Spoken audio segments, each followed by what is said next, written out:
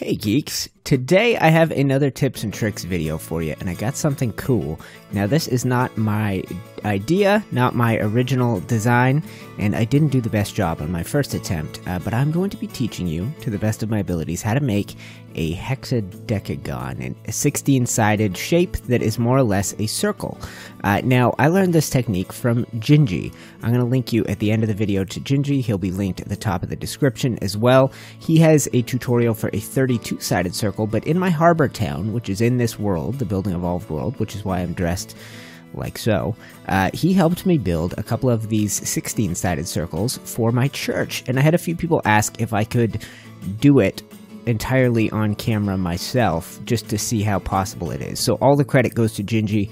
I'm going to link you to his video. Go subscribe to him if you're into tips and tricks, and together we will start this thing. So what you are going to need for this are some foundations, and I recommend a couple different types. I'm using Adobe and Stone because it makes it easier to kind of see the line between the two. You will need fence foundations, ceilings, walls, a metal pipe or two specifically, and pillars, if I didn't say that.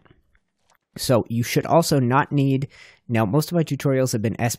This is going to be totally vanilla. All the pieces I have, except I have some S+ fence foundations to show you the differences available when using those, for those of you that have access to mods. If you have the no-clip method, if you have the no-clip setting enabled on your server, you will be able to do some cooler things with this, like those intersecting foundations I had at the start of the video. But if not, you should be able to do this totally vanilla official settings. And that's definitely how you can do Gingie's 32-sided circle. Whether or not I manage to do that or not is going to be an interesting question. So I'm not sure which foundation type to use here, guys. I have metal fence foundations, but they seem to glitch right into the ground. Why don't we try here, wooden? And I'll put the S+ wooden ones down here just so I can show you how they work differently. So what you have when you place your, the very first step is to take a metal pipe, and you want to try and find the vertical metal pipe. You want to try and find as close to the center point as possible of these. Now, I wonder, let's try some wooden foundations. Yeah, that still doesn't do a perfect job of identifying exactly where the center point is, but that is what we're going to attempt to identify. And what I would recommend doing is take the pipe, crouch, and then use your K camera and see how easily you can line it up. And this way you can kind of be looking directly over it vertically. You can look down it from the sides, and you can look down it lengthwise. I think that's as close as a man is going to get. So we will try our best with that, and then we're going to proceed with the wooden fence foundations. So with that in mind, I'm actually going to go back to the Adobe foundations here, so the wood stands out. Now, you can use whatever materials are available to you. And actually, you know what? These dang fence foundations aren't particularly visible at the moment either. I swear they were earlier. That's all right. We will try our best. All right, guys, I think I have done a pretty decent job centering that, and if I made the switch at some point to wood, I'm back to Adobe foundations. I think those are going to work best for us, and we're going to be using, actually, stone fence foundations. I think those are the best. If you try the wood or you try the metal, they sit kind of inside the foundation, and it makes it a little harder to see. So step one is to find the snap point between two of these foundations that is as close to the center as possible. So I think it's that one right there. And then we're going to build off with a 45-degree angle. Now, just with this alone, you can create an 8-sided shape, which is how GGFizz does his octagon. That tutorial's got 250,000 views, so hopefully someday Gingie's circle tutorial gets up there. And from here, we're going to have to build out a little bit. All right, guys. So there are a few tricky steps in here, and I'm definitely making a few mistakes along the way. One thing that's obvious to me is that my initial placement of my vertical water pipe here was not right, because I can tell now where the center point is. I've gone ahead and made an 8-sided shape, and from here I'm going to show you how to get to the 16-sided shape. So let's turn off the HUD, because that's driving me nuts, and let's look for the perfect location. We're going to crouch down, and we're going to try to line this up. Now, I've extended some foundations out in that direction. That is going to make it easier on the next step. You could certainly do that with ceilings as well. I think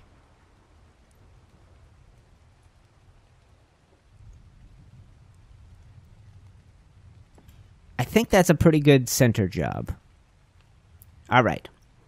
So with that done, guys, we are going to look in the direction where I have all these extra foundations.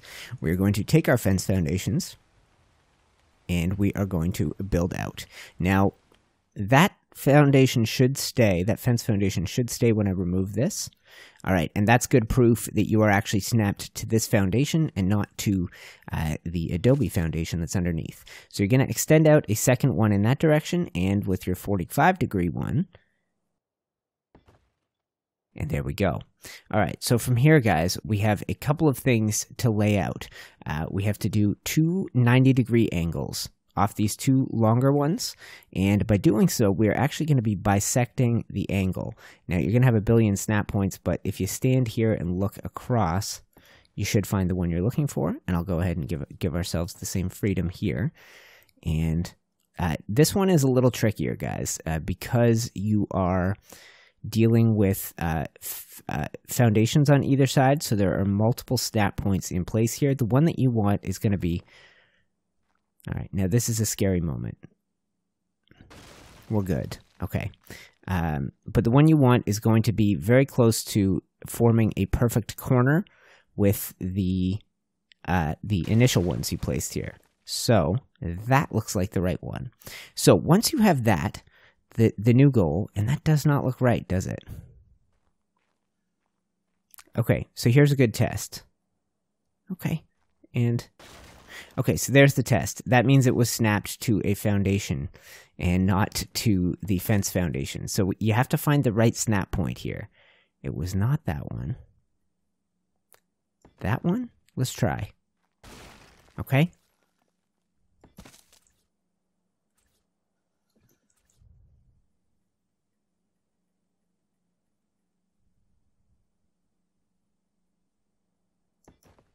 All right, so it looks like it's the outer one on this inside foundation. Can I?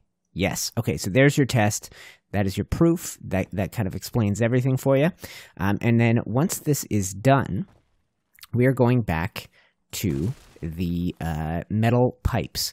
Now, the goal here is to find the center point here, where these two perfectly cross over. You can do it visually, just looking at it up close and personal, or you can try and line it up using the K camera. That's what I recommend. So I think that is how we do it.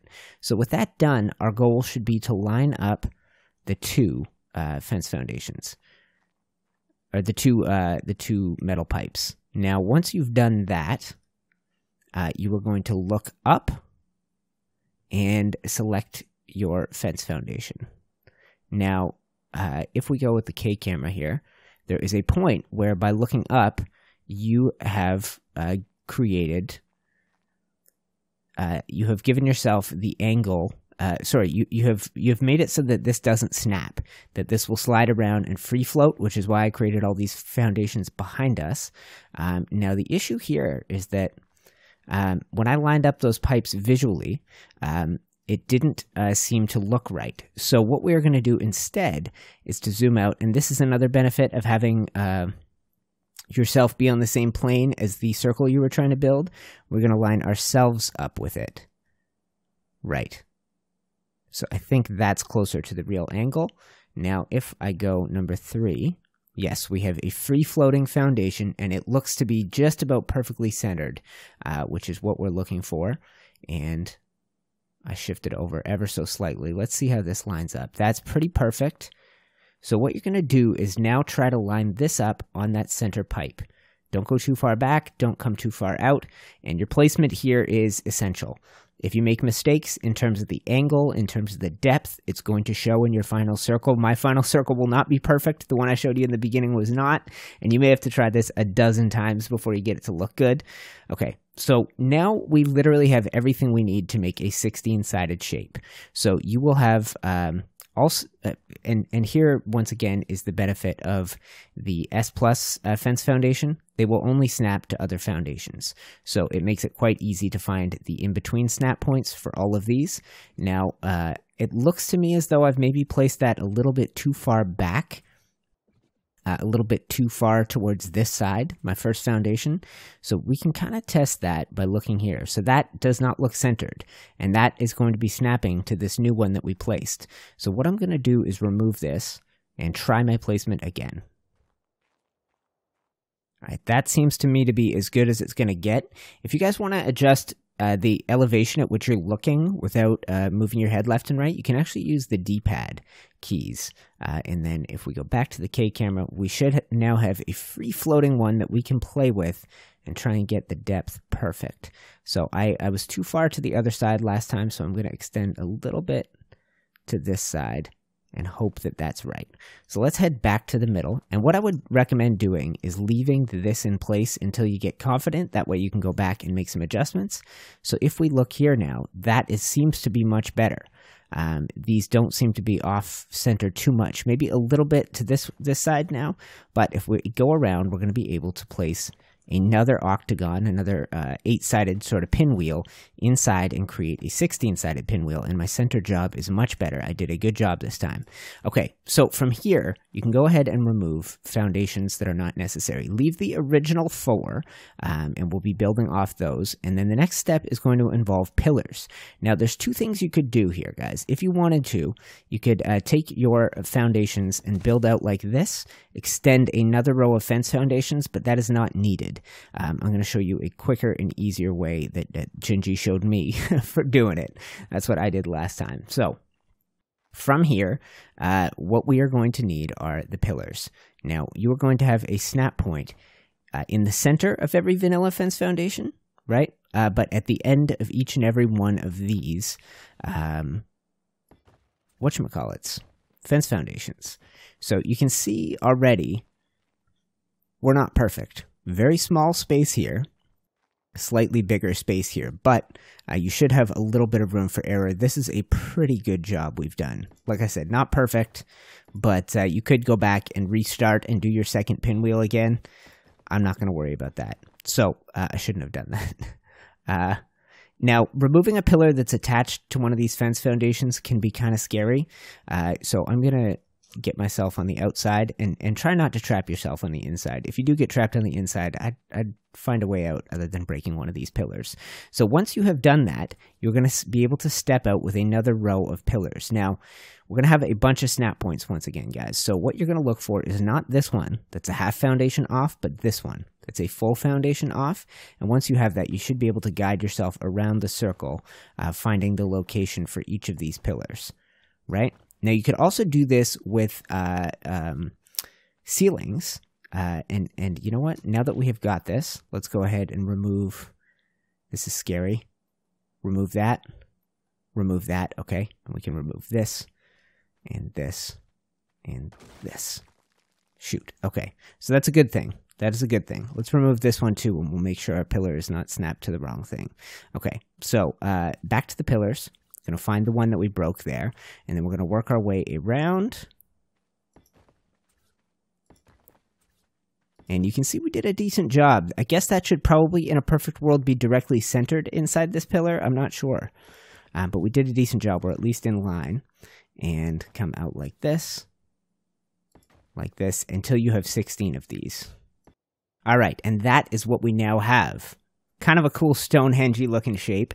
The next step is kind of a tedious one, and I recommend doing it. Because basically what you're going to do, well, you know what? You can see if you need to do the step. Snap on top with ceilings. Now, I imagine if you're anything like me, you're going to find a location somewhere around here where it says foundation support required. Now, these ceilings are clipping together, so I think that might be an issue for some of you guys. I don't know if it will. I don't think so. I tell you, Gingie did this totally official settings. And you can tell how you're doing, basically, guys, at this point by the corners. Those corners look pretty decent. Obviously not perfect there. Obviously not perfect there. But some of these are nearly perfect, right? So you can see the crossover. This one's perfect. I got one of the... whatever, 4 of the corners will be absolutely perfect, and 12 of them will not. That's one of the perfect ones. And then you continue around until you get this. So from there, the game changes, and you can build down like so. if you want to, you can snap off with foundations, snap to the center. I think you should be able to snap to the center with foundations. You know what? It's not giving me that option. So I'll show you what we're going to do. We're going to go ahead and encircle this entirely with wood walls. All right, guys, so that is how things are looking. I built with wood walls. One little tip is I think the stone walls are a little more forgiving. If we remove these and instead, say, place a stone wall on each, the gap is less obvious. So it maybe makes sense to build with stone on this first tier out. And then what I would recommend doing, and now this would require the no clip method to take the step from here, but you could build out like this, and then once you have got these, you have a permanent fixed snap point that is not going to break, that is not going to crumble when you make a mistake. Pillars will sometimes crumble by breaking a fence foundation a mile away. So once we have done this, we are going to get ourselves to the inside. Let's go here and Lord, okay, and here, and then once you are in here, we can actually remove a lot of what's here. The ceilings should stay supported by the walls and the foundations that are now around the outside. And if you have the no-clip method, see, there you go. Freaky things happen when you're breaking pillars. Right? It doesn't make any sense. It's because they're all...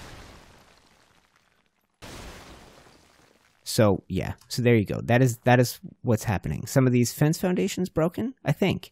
Yeah, about half of them. But what you can do now, especially if you have the no-clip method, and this is the shape I made at the very beginning, is you can snap these together. Now, let me know if you're playing on a console and you don't have that, or PC, and you don't have that. Are you able to do this? Are you able to snap like this and create this shape, or do you get a clipping error every time you attempt it? If so, then what you could maybe do is this and build off with a ceiling. Potentially that would work as an alternative, something like that. But that would start to mess up snap points, so just beware of that. Not that that's going to be a problem.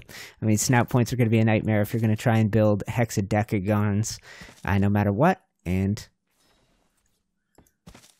we will place these like so. And now that we've done this, I want to remove everything that's not these 16 Adobe foundations all interlocking with each other. And there you have it. That is actually better than the one we started today's video with. Did a pretty darn good job. It's not going to be perfect, but it is going to be pretty darn close. You have a few bad corners. That's about as bad as they get. And you have a few perfect corners where the crossover is so smooth, it's barely even noticeable. So this is the technique, guys. I very much hope you enjoy.